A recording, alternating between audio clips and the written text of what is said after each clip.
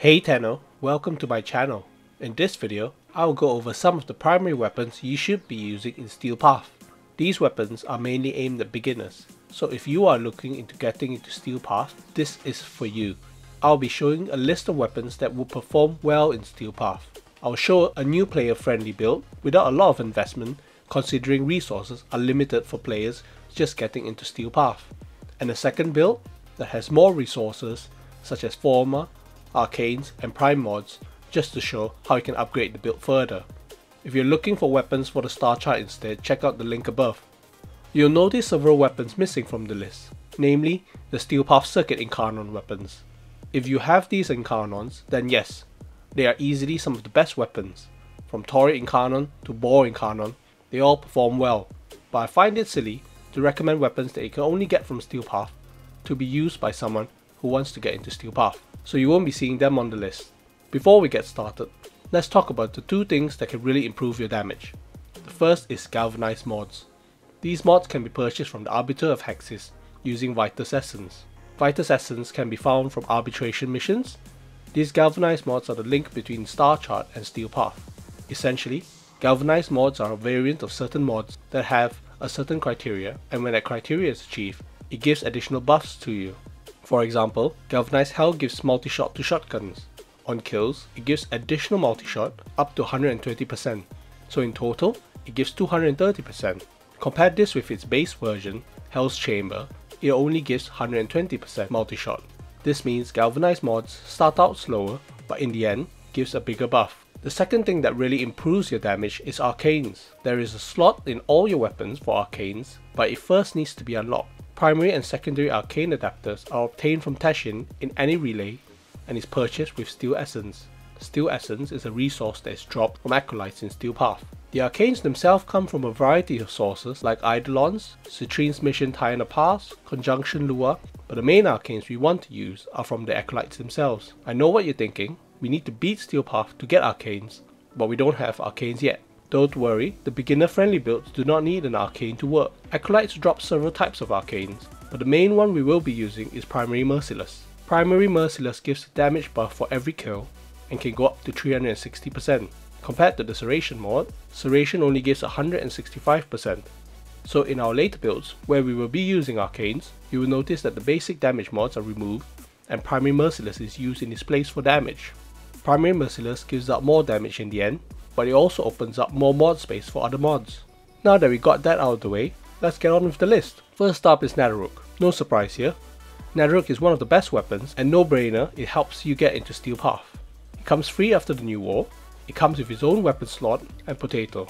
Netherrook is a bow and it uses the perfect shot mechanic. Instead of letting it charge full, if you release the attack just right when it's charging, it fires off a large powerful projectile instead. That is a perfect shot. Perfect shot have larger AoEs, more damage and infinite punch through. That means it can go through large groups, damaging every enemy in a line. The perfect shot is not the only reason it is so powerful. Let's look at it without any mods. Netherrook comes with 4 V Madurai polarities, and you might notice that most Madurai mods are focused on damage. Most weapons barely come with any polarities. 4 Vs are super helpful in building the weapon. The one thing to remember about Netherrook is the charge up speed. Because you want to have perfect shots all the time, you need to choose a fire rate that you are comfortable with. There are 3 main mods that can help with this: Vial Acceleration, Speed Trigger, and Vigilante Favor.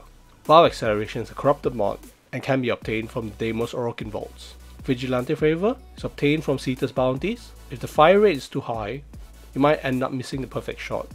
Too slow and can barely fire off shots. Personally, I find Speed Trigger to be comfortable, but that is really down to your preference. Let's look at a new player build. No Arcanes, no Forma needed. Not even Galvanized mods. You don't even need max rank mods. Netherrook is just that good. We have Serration for damage, Split Chamber for multi-shot, Speed Trigger for more faster charge. We have 2 crit mods, Vital Sense for crit damage, and Critical Delay for more crit chance at a cost of slightly reduced fire rate. If you don't have Critical Delay, Point Strike is good too. We are building for Viral, so we combine Toxin and Cold. We are using 2 60-60 mods. They are called 60-60 mods as they give 60% elemental damage and 60% status chance. We have Hunter Mutations that give slash damage on crits. Slash procs bypass armor and can help take down tanky Eximus units that didn't die on the initial hit. Now if you have Galvanized Mods, you can switch Split Chamber for Galvanized Chamber. This gives you more multi-shot. Now let's add in an Arcane Primary Merciless, and you'll notice the build doesn't change much. We added Galvanized Aptitude in place of Serration, since Primary Merciless is there to provide raw damage. Galvanized Aptitude increases your damage for every status the enemy has, and is really good on an Natteruk. Natteruk can easily deal with Steel Path, and can easily kill Acolyte. In fact, all you need is the Natteruk. But what if you want to do massive crits with Natteruk? Let's look at a red crit build. Starting from Arcane, instead of Primary Merciless, we'll be using Primary Deadhead. Deadhead gives us additional damage with headshot kills, and additional damage with headshot. Same with crit mods. Vital Sense for crit damage, and Critical Delay for more crit chance, at a cost of a slightly reduced fire rate. If you don't have Critical Delay, Point Strike is good too. Instead of Viral, we were built for Corrosive. We combine Electric and Toxin. Electric 60/60 mods are rare to get, so we are using the basic 90% Elemental version and Toxin 60/60 mod. We are using Corrosive as it is effective against the toughest armored enemies. The Corrupted and Cold is effective at increasing crit damage. We kept Galvanized Chamber for more multi-shot. Galvanized Scope increases crit chance for every headshot, and a buff for more crit chance with headshot kills. Bladed rounds give crit damage after getting a kill when aiming down sights. This is a great build for getting those massive red crits. Not my favourite style as I like faster draw speed, but certainly fun for all the big numbers.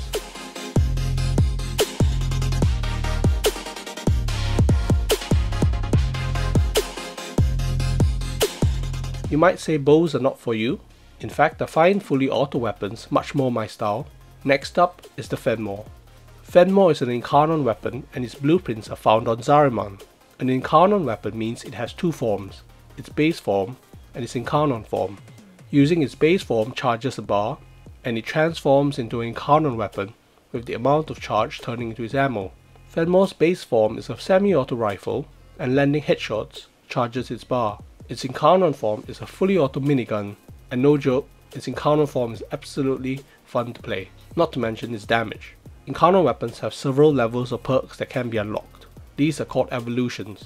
Let's go over the evolutions. First is between 50% accuracy and 50% less recoil, 20% fire rate, or 80% projectile. If you struggle with landing headshots to get the Incarnon mode, go for the first. If you're like me and like to spray and pray, go for the 20% fire rate. For the next evolution, I like Ready Retaliation. It reduces reload time. When it transforms to Incarnon mode, the time it takes is the same as reload time. So if you reload from empty, your transformation speed is quicker too. For the next evolution, we will go for Elemental Excess. I know what you're thinking, less crit chance equals less damage, right? Just stay with me and we'll explain more for the next evolution. The next evolution is Devouring Attrition. Fenmore has a 50% chance to deal 2000 damage when it's a non-crit. That's why we went with a negative crit for the previous evolution. Less crit means more times to trigger Devouring Attrition. This is the reason why Fenmore is an absolute monster. Time for the beginner no forma Arcane build. Similar to other builds, we have Serration for raw damage, Galvanized Chamber for multi-shot, Viral with Toxin and Cold combined. We have Heat for additional damage, Shred for fire rate and punch through. This is a super budget friendly build for the Fenmore. Remember, we don't want any crit chance for Devouring Attrition. And now, for the later game build. We have Primary Merciless as an Arcane for base damage, Galvanized Chamber for multi-shot, Aptitude for more raw damage with status procs, Viral again by combining Cold and Toxin, Thermite rounds and Hellfire for more heat procs, Viral Acceleration for the rapid fire rate, Shred for even more fire rate. This build really helps roleplay a minigun. It fires fast and hard, and can shred through hordes and bosses alike. Even Archons can easily be killed with this. But it does struggle with Acolyte. For some reasons, the Devouring Attrition of the Zariman Incarnons are not triggered on them, so you need a huge amount of shots before going down. But it can easily handle Steel Path no problem. Get the Fenmore if you like fully auto machine gun, spray and play.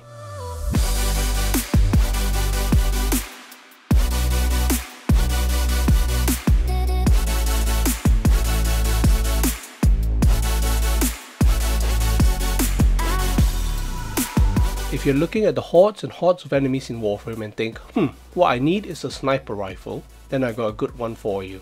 The Perigale is a sniper rifle that fires 4 burst rounds. The Perigale blueprints and parts are found on Lua, mainly the Conjunction survival missions. The blueprints can be bought using Lua Trax Plasm. The resources dropped from the Trax enemies on Lua. Archimedean Yonta sells them on Zarimon. Perigale has a unique trait. If all 4 burst shots land on a headshot or getting a headshot kill, you will get the Gale Force buff, meaning you will not be using any ammo. If you keep landing headshots or getting headshot kills, you won't even need to reload. Perigale also has 2 zoom modes. The first is a 2x zoom that gives 20% crit damage, and an even greater 4x zoom gives crit damage at 40%. This builds up for a massive headshot damage. Now time for the beginner build. We have Serration for damage and Galvanized Chamber for multi-shot, Vital Sense for crit damage and Critical Delay for more crit chance at a cost of slightly reduced fire rate. If you don't have Critical Delay, Point Strike is good too. We are building for viral, so we combine Toxin and Cold. We are using 2 60-60 mods. These are called 60-60 mods as they give 60% elemental damage and 60% status chance. We have Hunter Munitions that give slash damage on crit, slash procs bypass armor, and can help take down tankier Eximus units that didn't die to the initial hit. We can barely squeeze in a fire rate mod. We put a slightly ranked speed trigger for a bit of faster fire rate. As for later game builds, there are 2 ways you can mod. You can mod for huge crits, or you can take advantage of the Gale Force buff and have a high fire rate. For more crit, we are going for this. Similar to the Natharote build, we have Primary Deadhead that gives us damage for headshots and headshot damage multipliers. Instead of viral, we are building for Corrosive Cold. Mix in Toxin and Electric for corrosive and an extra cold mod. This gives more damage to the Corrupted, one of the tougher factions, and cold gives additional crit damage. Keep the same crit mods, Critical Delay and Vital Sense. Add in Bladed Rounds for even more crit damage while aiming down sights. For speed, replace Bladed Rounds with Shred. This gives more fire rate to clear rooms and take advantage of not needing to reload. The damage with this build is still huge, and to top that off, very fast. This build can easily deal with acolytes, like when one walked in front of me. If you are liking what you've seen so far, like and subscribe.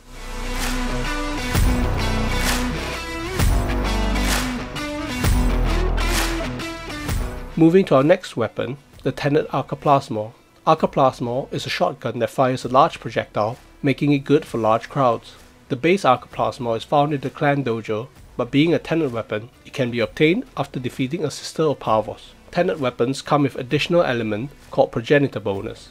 The frame you use to spawn the sister dictates the element given, and the percentage bonus can go from 20 to 60%.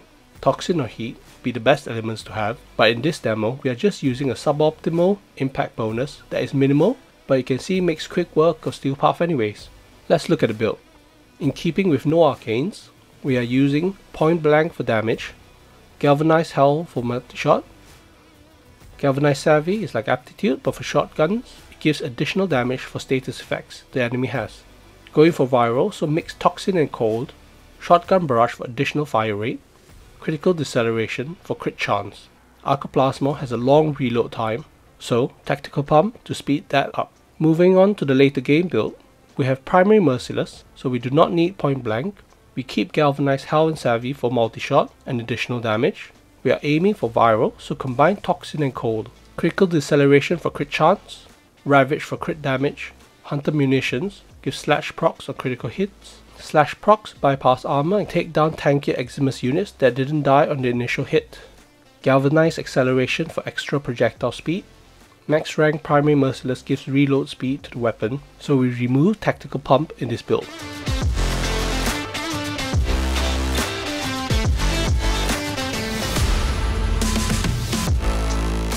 Staying within the shotgun family, the next weapon is the Cedo. Cedo blueprints and parts can be found from Father in Deimos. This is a fully auto shotgun and fires large amount of pellets quickly, but that's not the only reason it's so powerful. Cedo has an alternate fire that launches a glaive that bounces around spreading status.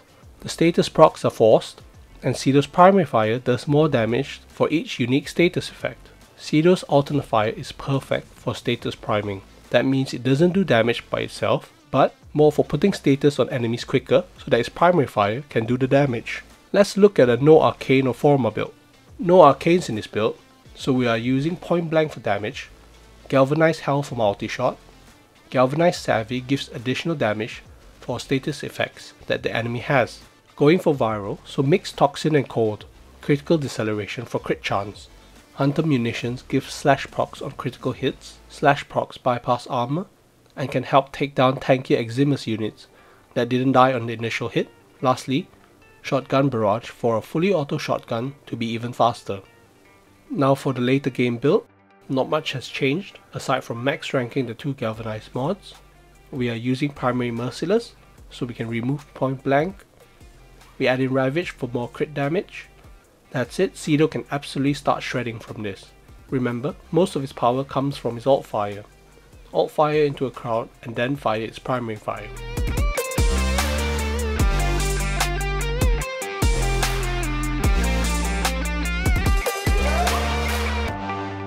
We covered a sister Tenet weapon, time for a Leech Kuva weapon, and also an AoE weapon, that is the Kuva Tonkor. The Tonkor is similar to Tenet weapons and can be obtained after defeating a Lich. Kuva weapons come with an additional element called Progenitor bonus. The frame you use to spawn the Lich dictates the element given, and the percentage bonus goes from 20 to 60%. Toxin or Heat will be the best elements to have. In this demo, we have a 40% Toxin build. Tonkor is a single shot grenade launcher. Fire once, reload, fire again. It covers a large area and can deal massive damage. The reload can be annoying, but since you are clearing whole rooms, that isn't a massive deal breaker. Let's look at the build. Seems a bit sparse, doesn't it? Thanks to the Progenitor Toxin, we only need Cold to form Viral, Serration for damage, Chamber for multi-shot, Critical Delay for crit chance, and Hunter Munition for slash procs to clear any enemies that survive the explosion. And now for one with Arcane Informer. We are going for heavy caliber for damage, but I know what you're thinking. Didn't I say that Primary Merciless will be doing the damage? You're right, but the key thing we are using it for is the negative accuracy. See, with less accuracy, that means multi-shot bombs would be flying all over the place and hit enemies even further away. Not great for a sniper, but fantastic to clear the room, and the next one too. We upgraded cryo rounds to its prime version. Keep it base since this is optional. Pair it with Toxin to form Viral. Galvanized Chamber for multi-shot. Vital Sense and Crit Delay for crit chance and crit damage. Hunter Munition is back for slash procs on those pesky Eximus units. Prime Firestorm or just base Firestorm is a mod that increases your blast radius, and you can imagine that mod is so good on AoE explosive weapons.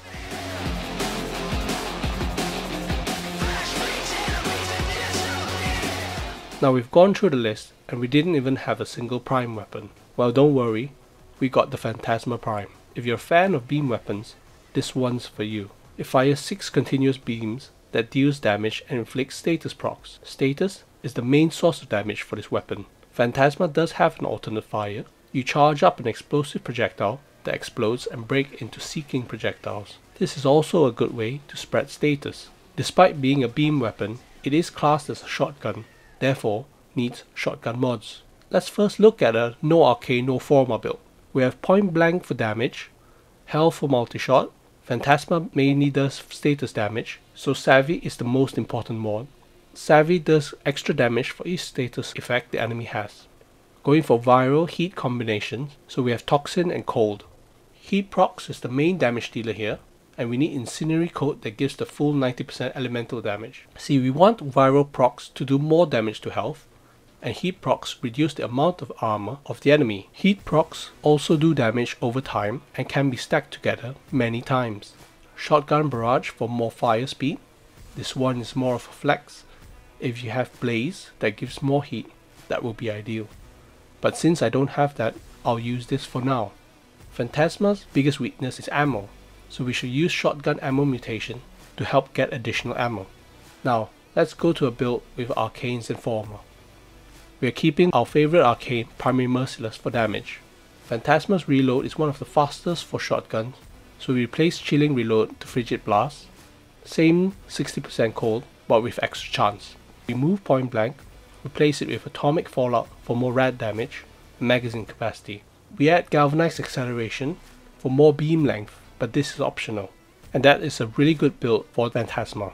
But If you want to bring it further, you can change the viral status to corrosive, and on your Warframe have 2 green shards. A green shard allows you to stack 2 extra corrosive stacks, so 2 green shards give a max 14 corrosive stack. 14 would be needed to fully armor strip enemies. Their health bar is yellow, and when fully armor stripped it turns to red. Armor reduces damage taken by enemies, so by removing the armor, they will take the full damage. In this build, we remove point blank, toxic barrage and charge shell for corrosive, incendiary coat for more heat procs, otherwise the build remains the same.